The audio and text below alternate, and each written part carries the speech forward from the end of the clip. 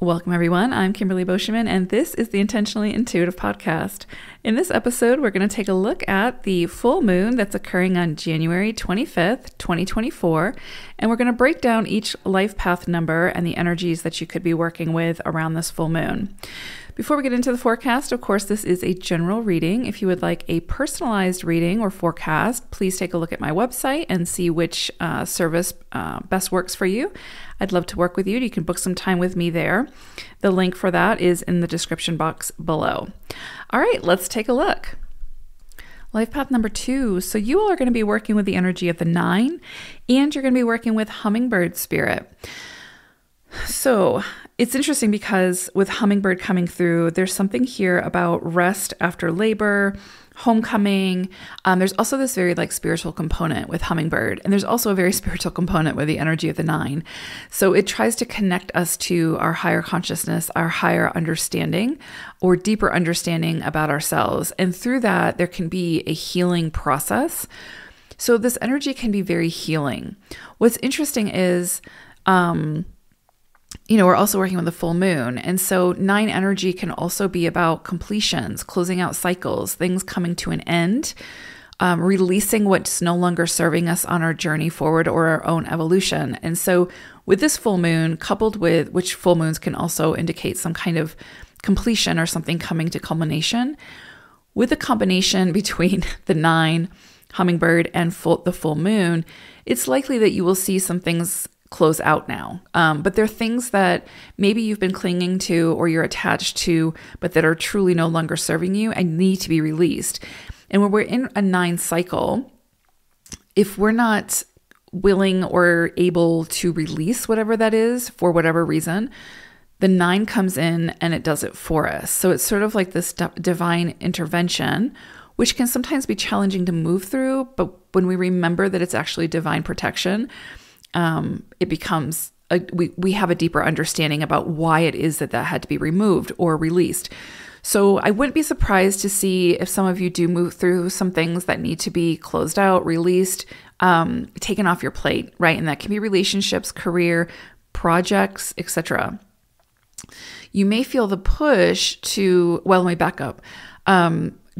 Try not to fight whatever this is that needs to be released, right? Sometimes we are very good about doing that, where we don't feel ready to let go of whatever it is, whether it's a relationship, a toxic connection, something like that, and it doesn't even have to be toxic. It could be that it's run its course, that this soul contract is complete, that this person has taught us what we need to know and vice versa.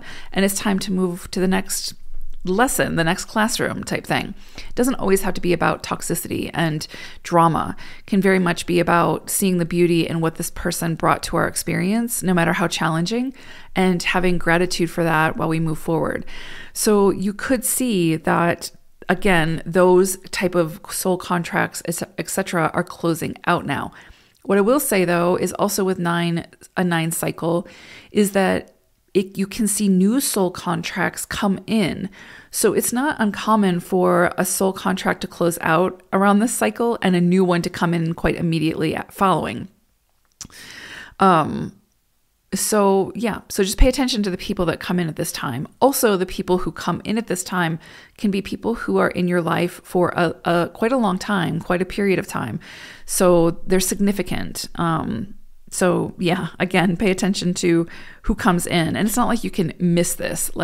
Usually when someone comes in around a 9 cycle and it's somebody who's a soul contract, there's a remembering. It's like, I know this person across lifetimes, or I feel very comfortable with this person, or this person feels like home, and I don't know why, because I've never seen them before in this lifetime. So it's a deeper connection. So that's very, very possible around this time. Let's see, what else do I want to say here? You could see your dreams being very vivid, some deeper insights coming in around this time.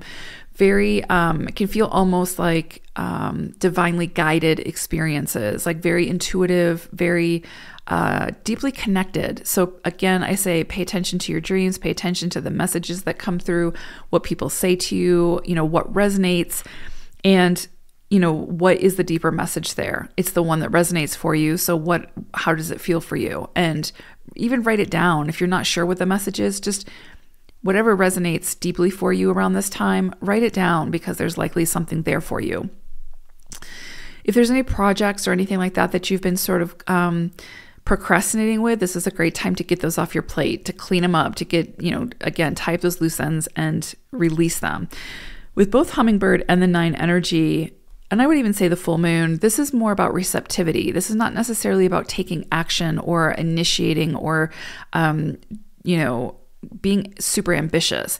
You've already done the work. You've already done the labor. Now let those rewards, those accolades, that recognition come to you. Let the nutrients come to you.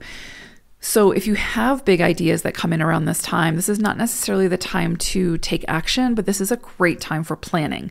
Now, this full moon can last, depending on what it needs to show you.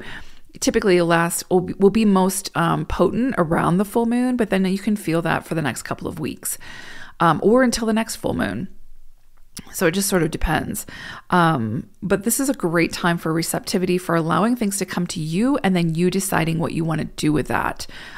Just remember, you've put in the effort. So now it's time to see the rewards of that effort, and it's likely that you will. But don't try to force anything. Anything you have to force at this time likely isn't for you. Anything that allows or that moves in a flowing type of way is for you. So what you have to force, don't, take your foot off the gas, because you're likely not going to get very far. Beautiful energy around this full moon for you all. I think you'll find that it feels very divinely protected and divinely guided. So I hope it's beautiful. Take care. Bye for now.